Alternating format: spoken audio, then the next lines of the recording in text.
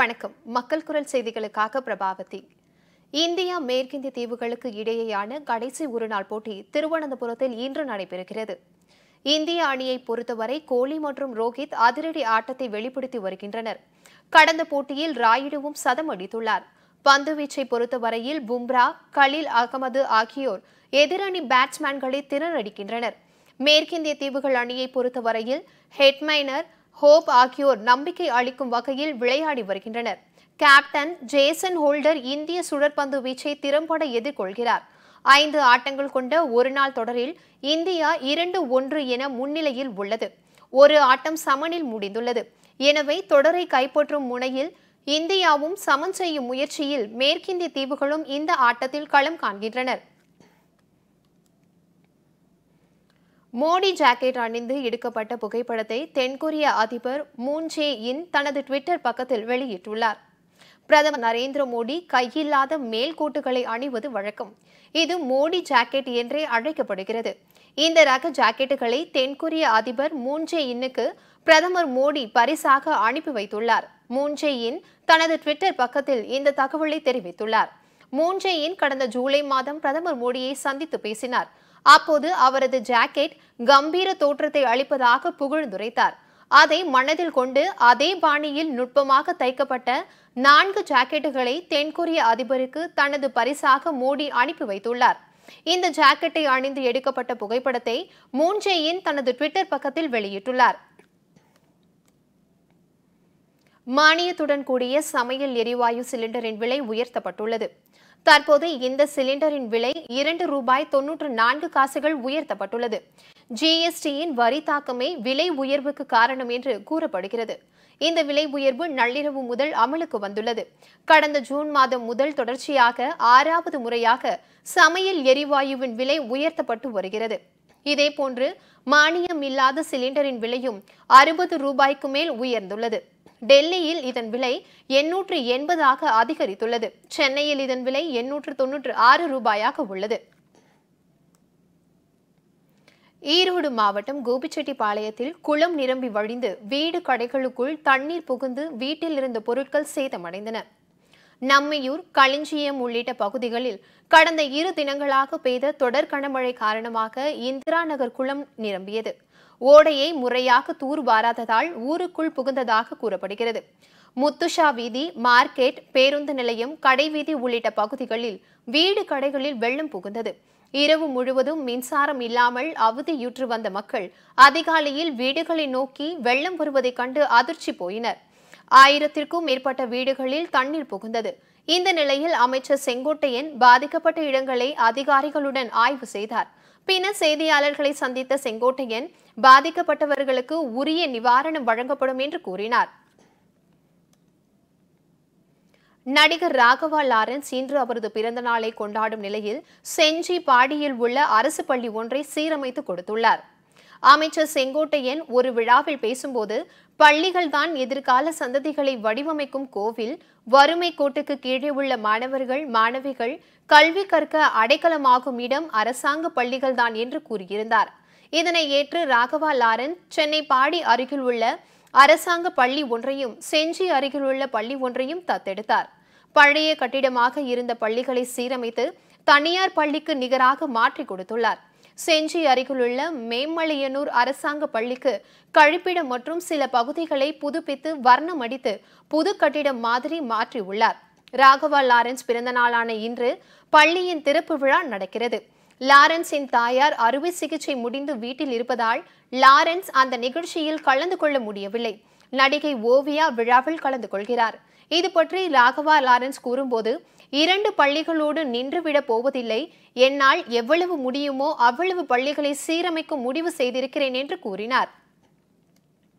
ஒரு சிறிய விளம்பர இடைவெளிக்கு பிறகு செய்திகள் தொடரும். தையல் முறையில் சிறந்து விளங்கும் எங்கள் கடை கடந்த 4 வருடங்களாக வாடிக்கையாளர்களின் நம்பிக்கையும் ஆதரவையும் பெற்று வருகிறது. எங்கள் stitch கேரில் all types of blouses, kurtis, salwar suit, anarkali set, bottoms, saree falls and edging, uniforms, celebrity wear, kids wear என அனைத்து வாடிக்கையாளர்களின் விருப்பத்திற்கேற்ப திருப்தியான முறையில் தைத்து கொடுக்கப்படும். எங்கள் ஸ்டிச் கேரில் தீபாவளி சிறப்பு தள்ளுபடியாக எம்ப்ராய்டிங் பிளவுஸ் தைப்பவர்களுக்கு தையல் கூலி இலவசம். 3 பிளவுஸ் தைப்பவர்களுக்கு 2 பிளவுஸ்க்கான சார்ஜ் மட்டுமே பெறப்படும். 2 குர்த்திஸ் தைப்பவர்களுக்கு 1 லெகின் இலவசம். நீங்கள் கொடுக்கும் ஆர்டர்களை நேரடியாகவே உங்கள் வீட்டில் பெறப்பட்டு அதற்கான டெலிவரியும் இலவசமாக வழங்கப்படும். வாடிக்கையாளர் அனைவருக்கும் இந்த சலுகையை பயன்படுத்திக் கொள்ள ஒரு அரிய வாய்ப்பு. தொடர்புக்கு 8072669348 9788588998. செய்திகள் தொடர்கிறது. வாட்ஸ்அப் சமூக வலைதளம் மூலம் தவறான தகவல்களை பரப்புவோரின் அடையாளம் மற்றும் இருப்பிடம் குறித்த தகவல்களை தரும்படி அந்நிறுவனத்திடம் மத்திய அரசு வலியுறுத்தியுள்ளது. வாட்ஸ்அப் மூலம் தவறான தகவல்கள் நாடு முழுவதும் வேகமாக பரவுவதால் பல்வேறு வன்முறை சம்பவங்கள் நிகழ்கின்றன. இதை கட்டுப்படுத்தும் நோக்கத்தில் வாட்ஸ்அப் நிறுவனத்துடன் மத்திய அரசு பல சுற்று பேச்சு நடத்தியது. இந்த நிலையில் அமெரிக்காவிலிருந்து இந்தியா வந்துள்ள வாட்ஸ்அப் நிறுவனத்தின் துணைத் தலைவர் கிறிஸ் டேனியல்ஸ் மத்திய தகவல் தொழில்நுட்பத்துறை அமைச்சரும் பாஜக மூத்த தலைவருமான ரவிசங்கர் பிரசாத்தை டெல்லியில் நேற்று சந்தித்து பேசினார். சந்திப்பின் போது இந்தியாவுக்கு என தனியாக குறைதீர் அதிகாரியை நியமித்து இருப்பதாகவும் தவறான தகவல்களை பரப்புவோரின் அடையாளம் மற்றும் இருப்பிடம் குறித்த தகவல்களை அரசுக்கு தெரிவிக்கும்படிக்கும் வலியுறுத்தினேன். இதுகுறித்து தங்கள் தொழில்நுட்ப குழுவுடன் ஆலோசித்து பின் பதில் அளிப்பதாக அவர் கூறினார். தீபாவளிக்கு அத்தியாவசிய பொருட்களை வாங்கிட நாளை முதல் 4 நாட்களுக்கு ரேஷன் கடைகள் திறந்திருக்கும் என தமிழக அரசு தெரிவித்துள்ளது. இது தொடர்பாக உணவுப் பொருள் வழங்கல் துறை வெளியிட்டுள்ள செய்திக்குறிப்பில் 2ஆம் தேதி முதல் 5ஆம் தேதி வரை 4 நாட்கள் தொடர்ந்து அனைத்து நியாய விலை கடைகளும் வழக்கம் போல் செயல்பட ஆணை பிறப்பிக்கப்பட்டுள்ளதாக தெரிவிக்கப்பட்டுள்ளது. நியாய விலை கடைகளுக்கு வழக்கமாக விடுமுறை நாளான முதல் வெள்ளிக்கிழமை, அதாவது வருகிற 2ஆம் தேதி பணி நாளாக அறிவிக்கப்பட்டுள்ளதால் 3வது வெள்ளிக்கிழமையான 16ஆம் தேதி நியாய விலை கடைகளுக்கும் விடுமுறை நாளாகும் என கூறப்பட்டுள்ளது. வேலூர் தொழில்நுட்ப பல்கலைக்கழகத்திற்கு அகில இந்திய அளவிலான விருதும் இங்கிலாந்து நாட்டின் QS சான்றும் வழங்கப்பட்டுள்ளதாக பல்கலைக்கழக வேந்தர் விஸ்வநாதன் பேட்டி அளித்துள்ளார். நாட்டில் உயரிய இந்திய தொழில் வர்த்தக கூட்டமைப்பின் கல்விக்கான சர்வதேச திறன்மிகு விருது இந்த ஆண்டு வேலூர் தொழில்நுட்ப பல்கலைக்கழகத்திற்கு வழங்கப்பட்டுள்ளது. அதேபோன்று இங்கிலாந்து நாடு தரமான சிறந்த முறையில் பொறியியல் கல்வியை வழங்கி வருவதற்காக இப்பல்கலைக்கழகத்திற்கு QS சான்றும் வழங்கியுள்ளது. உலக அளவில் இப்பல்கலைக்கழகம் தரவரிசை பட்டியலிலும் இடம் பிடித்துள்ளது. அறிவியல் மற்றும் பொறியியல் தொழில்நுட்பம் பற்றிய சர்வதேச மாநாடு நவம்பர் 12ஆம் தேதி நடக்க உள்ளது. இதில் பல்வேறு நாடுகளைச் சேர்ந்த 2000க்கும் மேற்பட்ட ஆராய்ச்சி மாணவர்கள் கலந்து கொள்ள உள்ளனர்.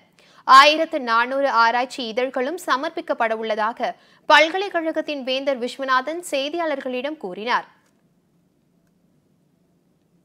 மதுரை மாட்டுத்தாவணி பேருந்து நிலையம் அருகே மொத்த பழக்கடை மார்க்கெட்டை இன்று முதலமைச்சர் எடப்பாடி பழனிசாமி சென்னை காணொலி காட்சி மூலம் திறந்து வைத்தார்.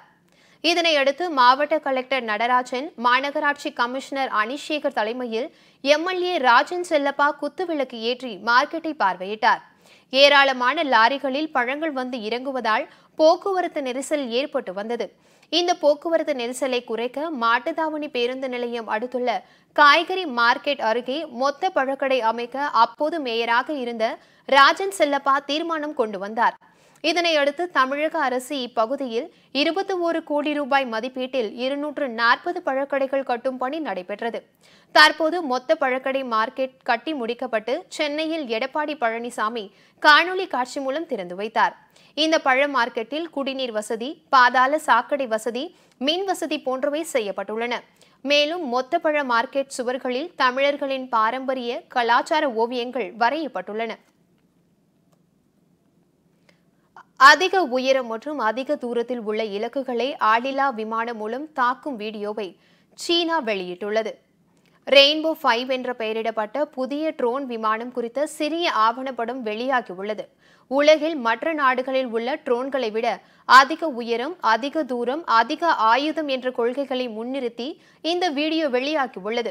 அதன்படி எரிபொருள் நிரம்பாமல் தொடர்ந்து 60 மணி நேரம் பறக்கும் இந்த ட்ரோன் 26,000 அடி உயரத்தில் பறந்து கொண்டிருக்கும் போது தாக்குதல் நடத்தும் திறன் உடையது என்றும் ஒரே நேரத்தில் 16 ஏவுகணைகளை சுமந்து செல்லும் என்பது அந்த வீடியோவில் தெரிவிக்கப்பட்டுள்ளது.